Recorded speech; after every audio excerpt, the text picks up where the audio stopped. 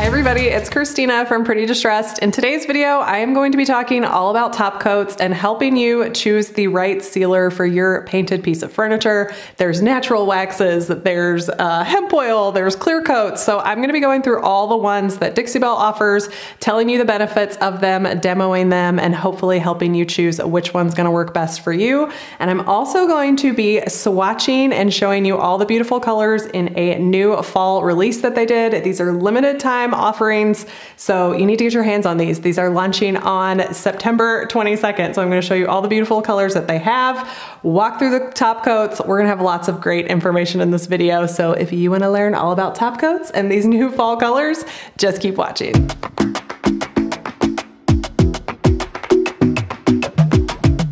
Okay, so before we can talk about top coats, we need to get some paint down so we can test these out. I have grabbed the back of a board of an old piece of furniture that I took off. I like to demo on pieces like this because this is an existing, finish. This is similar to what you're gonna be painting on as opposed to just using a raw board. So I'm gonna start by cleaning this off. I have some of my white lightning in my sprayer. I'm just gonna spray that on. And give it a good scrub so my paint's gonna stick really well.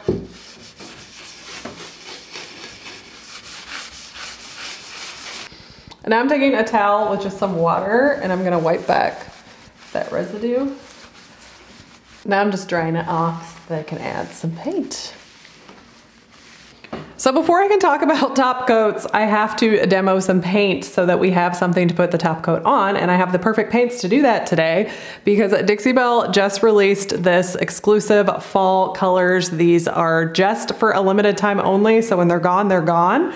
They're beautiful colors. They'd be great for your fall crafting that you're getting ready to do, and I'm so excited about fall because I'm just over summer. That always happens here in Tennessee, so I'm excited to be playing with some beautiful fall colors today. Okay, I'm gonna get some of these top coats out of the way. So this first color I'm using is Cashmere, and this reminds me of like a beautiful chunky cable knit sweater. It's like a warm kind of ivory color, very pretty.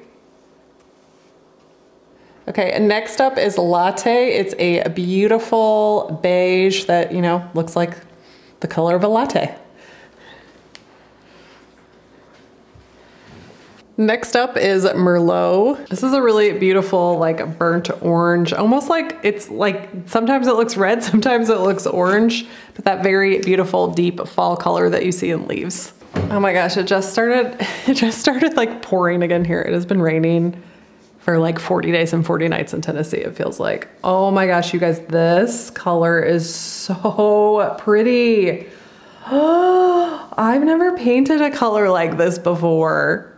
Okay, this might be my vote, what I want to do a whole piece in. I am going to do a whole piece in one of these colors, I promise. I just don't know when. Oh my gosh, that is beautiful. Yeah, it's definitely like more orange. We'll see when it dries down. But these would be so pretty. Like if you got some pumpkins from Michael's or something and just paint them all in this color scheme. These colors work so beautifully together. These would be great for crafting. I'm obsessed. That one is so pretty. Okay, that's Merlot. Swatching is like harder than you think. I'm like trying not to get paint on myself.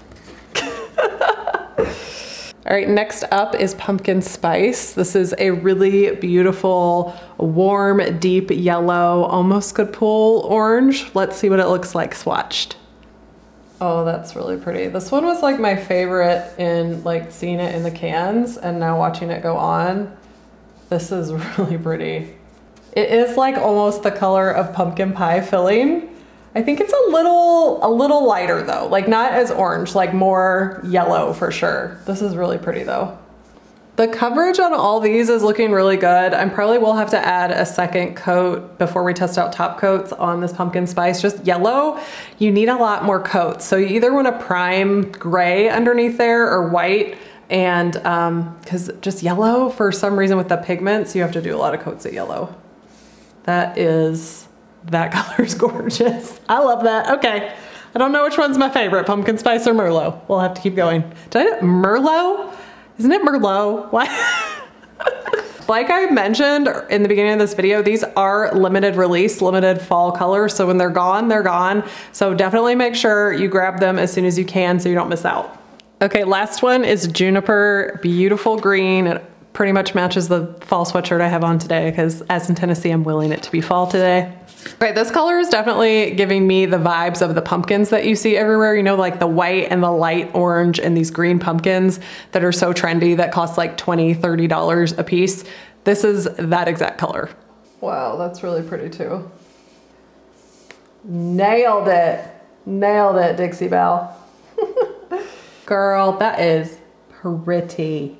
There's something about these, like they're very beautiful, rich fall colors, but they're almost muted a little bit, if that makes sense. It's almost like they turn down the warmth just a tad bit on them and they're just like so on trend. All right, I'm gonna let these dry and then we'll take a look at what they look like and talk about top coats. Oh my goodness, this is why I love swatching colors. You really need to see them out of the can, dried on a piece of wood to see what they're really gonna look like. This Merlot deepens up. It's so beautiful. You know how I said, oh, it's almost orange. Well, when it's wet, it's orange, but then it dries down to this beautiful red with those like burnt orange undertones. And the yellow like really deepens up as well, the pumpkin spice. It's like, it teeters between an orange and a yellow. Now it's time to talk about top coats. I know top coats can be very confusing. I get lots of questions about them and I have tried all of these. So I'm just gonna give you my opinion of which ones I like and why I like them.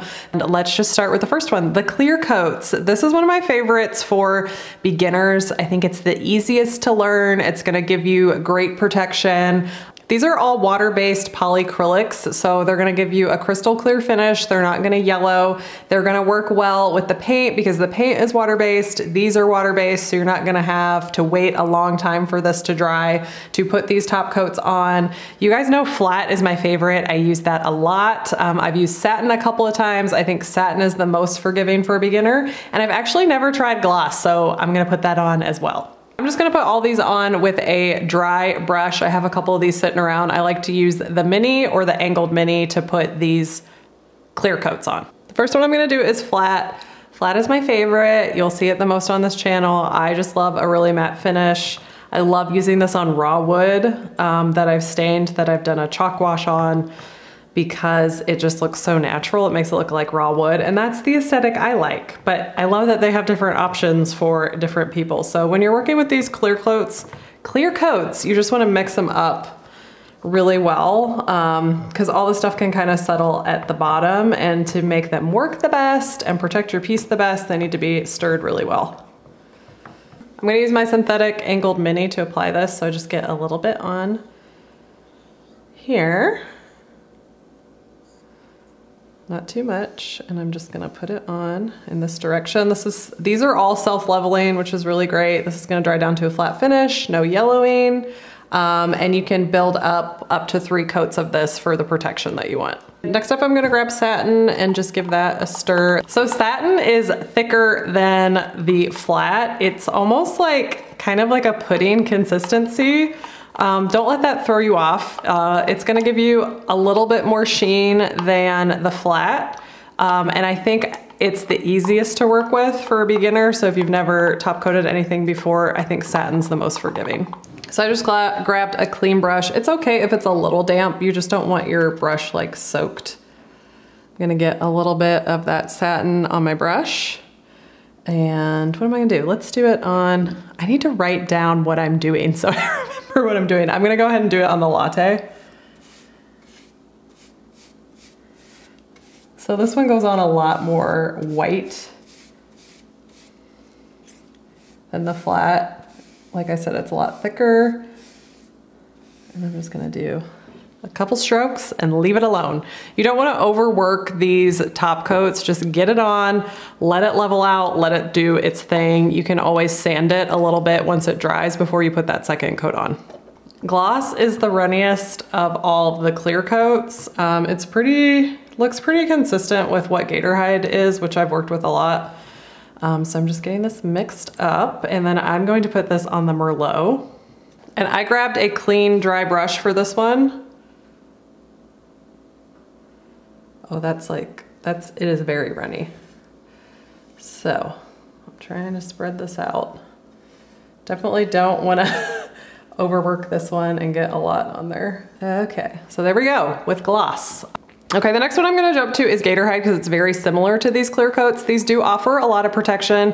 You can do multiple coats, let it dry an hour to put your other coats on. I typically do 2 to 3 coats of these clear coats and they'll cure in 30 days and they are water resistant. But if you're looking for something that's super, super protective, Gator Hide is gonna be the one that you wanna go with. This is gonna offer the most protection and the most water resistance. And I'm gonna apply it with the Dixie Belle Blue Sponge. I like to mist this with my mister and then I'm gonna put this on a plate so it's easy to get onto the applicator. So I put foil on top of here so this doesn't soak into my plate. If you have a plastic plate or a paint tray, those will work really well too. So I'm just gonna do the tiniest bit because I don't wanna waste this. So I really like applying Gator Hide with my sprayer. It goes on beautifully and levels out. I think my second option that I like to apply it is this blue Dixie Belle sponge.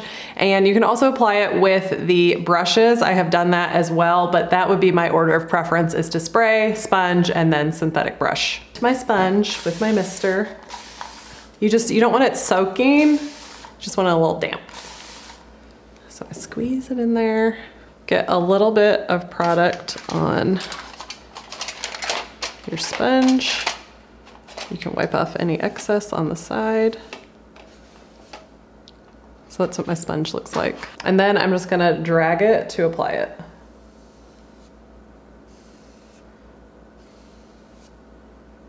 So simple.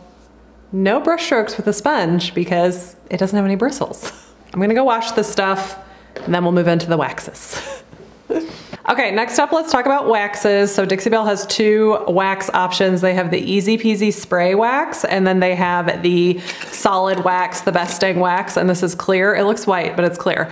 So the reason I like to use waxes is because you are not gonna have any streaks because this just absorbs right into the paint. It's a very cohesive. It's that matte finish, which I love, but it can be a little tricky getting it on evenly. You have to buff it back. So it takes a little bit more elbow grease, and not everybody likes a wax finish. You do have to add wax probably down the road 1 or 2 years from now. So some people just like to clear coat, move on, know that it's sealed and done. But I really love wax. It's a beautiful finish. If you haven't tried it out, you totally should. It also is not gonna haze your piece at all. Sometimes when you're working with a clear coat, if you have darker colors, you can get this weird haze. You can get little fibers stuck in it. And with wax, you can kind of pick and buff those out, which I like as well. Wax you can apply with a brush or a lint-free cloth.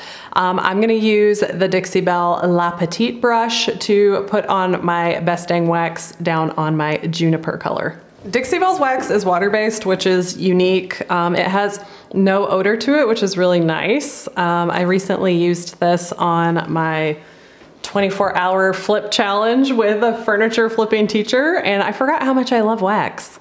It's really pretty.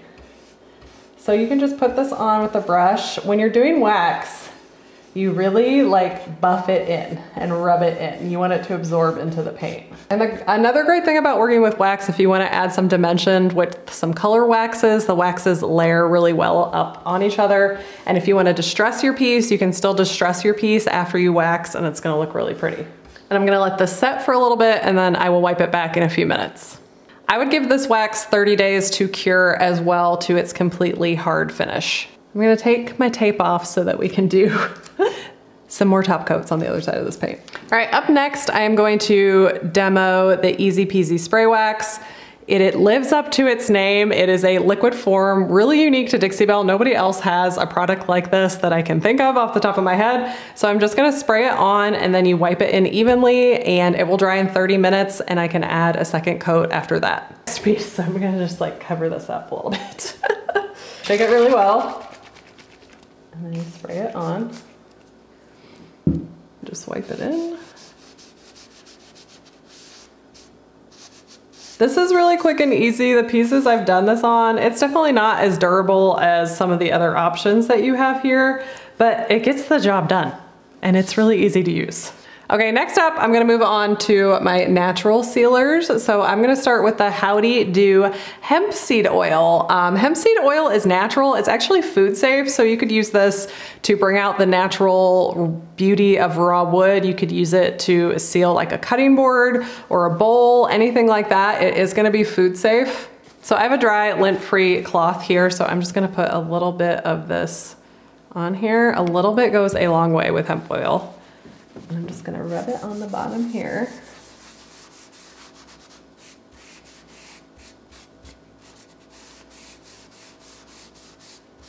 All worked in there. So this dries in 2 hours and I could come back in and do additional coats. And then you're supposed to let it set overnight, like 12 hours, and then you can come back and wipe back the excess of that if there is any left over. So the last option I have is a Big Mama's Butter, and this is a natural sealer too. It actually has some of that hemp seed oil in there. It also has carnauba oil, beeswax, so all natural waxes in here. And some of these are scented. You guys know that Orange Grove is my favorite, but something cool that they have with this fall release of all these colors is they came out with a limited edition scent, and this is called Flannel, and this is like cedar, leather, like a man in the woods chopping some wood. I mean, it's a musky, it kind of smells like a cologne, but I really love it. I can put this on 2 ways. I could use a wax brush. This is my best dang wax brush. This is what I usually use to apply my Orange Grove one, or I could do a cloth. So I'm gonna do one option with the brush and I'll do one with the cloth. So I'm just gonna get just a little bit on my brush. Like with this, a little bit goes a long way. So I'm gonna dab off my excess here. And then I'm gonna go on my Merlot color. Oh my goodness, that smells really good, you guys. The flannel, woo. It smells like we're chopping wood in the forest. Put on your flannel shirt and your Uggs. Like the Best Dang Wax, this sets for about 15-20 minutes, kind of let it absorb, and then you can come back with a lint-free cloth and wipe it back. This is not as protective as Best Dang Wax, but it will cure faster. This cures in 7 days, so that's the fastest curing product they have. The hemp oil is 21 days, and pretty much all the top coats, I would wait 30 days for them to be cured. I know I keep using the word cured, and you might not know what cure time means. So dry time is different than cure time. Dry time is gonna be the time that this top coat is dry to the touch, and then you can recoat it or you can move it around very gently and lightly. But cure time is when it's gonna get down to its hardest state. It's gonna be completely solid. It's gonna be protective. At that point, you can use some mild soaps or cleaners on it. You can move it around. You can bang it around. Don't bang too much because you will chip your finish, but you can be a little bit more aggressive with it once it's completely cured. Okay, so I'm also gonna apply some of this Big Mama's Butter in the flannel with a lint-free cloth if you don't feel like using a brush. Super easy.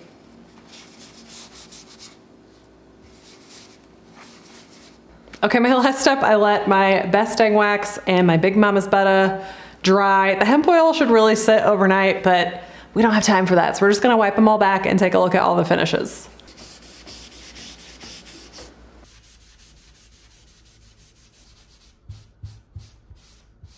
Something that's unique to the waxes is you can actually buff them up after they're dry to give them a little bit more sheen. So you can kind of play with the finish if you're not happy with it. I usually don't buff mine that much because again, I really like flat finishes, but you can buff them up and down depending on how you want it to look. So the things that are surprising me is how much I love the satin finish. I really like the flat, don't get me wrong, I use flat all the time, but the satin just has like a little bit of sheen that just sets it apart. Like it's really pretty. I am starting to be a big fan of these natural sealers like the hemp oil and Big Mama's Butter. Looks gorgeous. I love the scents in Big Mama's Butter. I hope this helped showing you all the top coats in action. They're all really great, you guys. You can't choose a bad one. So just find out which one works best for you, which has the properties that you're looking for and the finish you're looking for. You will not be disappointed. And oh my gosh, you guys, these colors are amazing. Let me know what is your favorite down in the comment box below. Okay, I never know how to end videos like this. I just want to say thank you for being here. I hope you enjoyed it. I hope you learned something, and I will see you next time.